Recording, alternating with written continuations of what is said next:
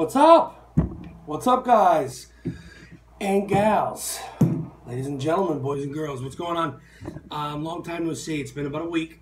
I apologize. I'm always making excuses of why I haven't been on here doing reviews. But I jumped on here and noticed that we made it over 700 subscribers. So before I even get into anything, I want to say thank you for everybody that subscribed and supported this channel.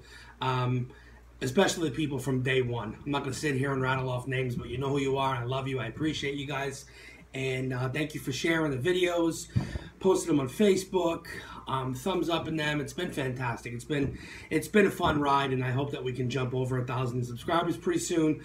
But with no further ado, let's get into a review, guys. This is going to be obviously another installment of one of the reviews from the Liquid King Chronicles. And of course, guys, I am your host, the Liquid King, your mother-in-law's favorite vapor. So I feel bad because I've had this liquid in my collection for months now, and I completely forgot about it. I promised the person who sent it to me way before August 8th that I would review it. I was asked twice, hey, have I gotten to it? Have I vaped it? Do I like it?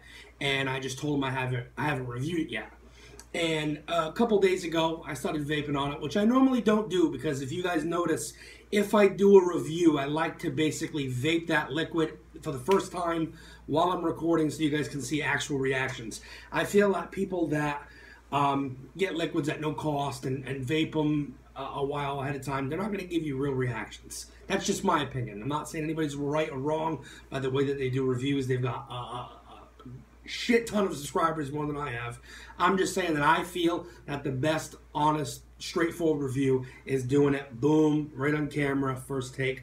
But I wanted to try this because I looked up the profile and I was like, huh, it's interesting. You know what I mean? Because this liquid was doing almond milks before almond milk was cool. We got a few companies doing almond milks, and this is good. So basically, the liquid that we're going to be reviewing today is Steam Cycle, okay? Steamy Nutz.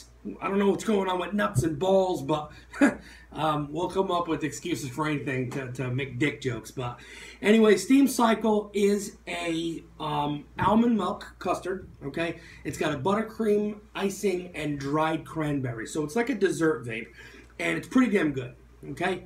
It's a little bit different. I got the 30 ml bottle.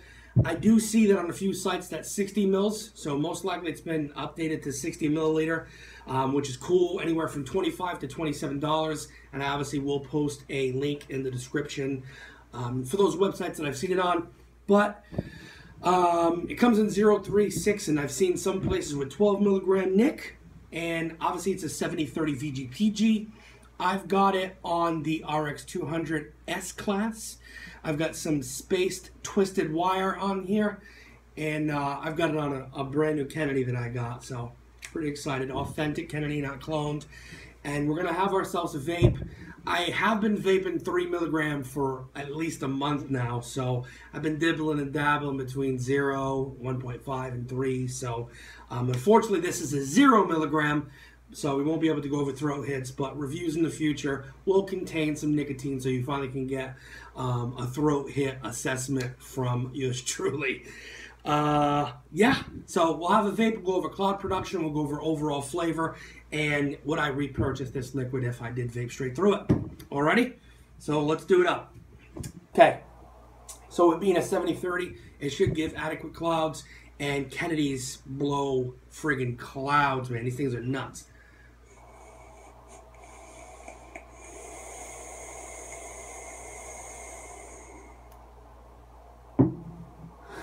Yeah, just like I expected. Let me put it up to 62.5 watts.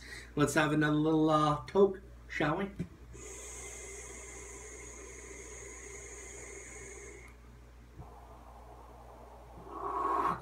Excellent vapor production from this liquid.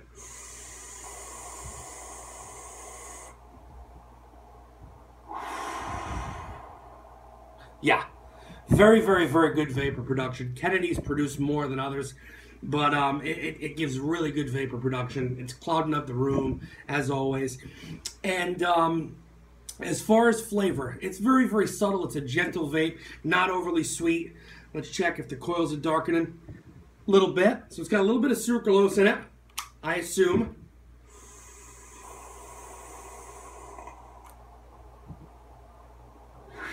And we'll do an overall sniff test, we'll do a taste test, and I'll basically vape a little bit more, and I'll let you know the notes that I'm getting on exhale, okay? So, you're going to get like a very subtle, it's almost like a cupcake, I guess I would say. It's weird because of the buttercream. So you do get a little bit of buttercream, a little bit of the almond milk. It's got a custardy aroma, taste-wise. Buttercream. It said it has cranberries in it. I'm not smelling that too much.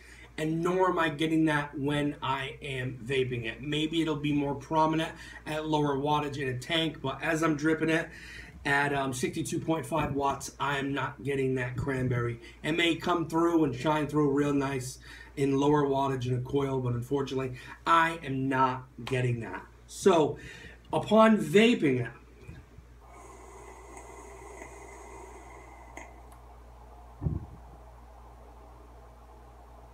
you get a really good nutty flavor, really prominent, like a dry almond flavor. You get that delicious, not overly sweet buttercream. Overall, it's a very pleasant vape. If I was to give it a 0 to a 10 or a 1 to a 10, whatever you may say, I give this a 7.5 to an 8. It's good. I like it. It's familiar with other vapes that I've had before, such as Whooped. I am always team buttercream. I love that buttercream frosting flavor. And it's good. I think that you guys would like it. If you've not tried it, go out and try it. It can't hurt. It's not expensive. We're getting spoiled right now. Post August 8th, we've all been able to get 60 ml bottles for $10, $15 more than the normal $19.99 30 ml. I don't even purchase 30 mils anymore. But there are certain brands that do still have it, and for a really good, well-made, layered dessert or a custard, it's worth 20 bucks all day.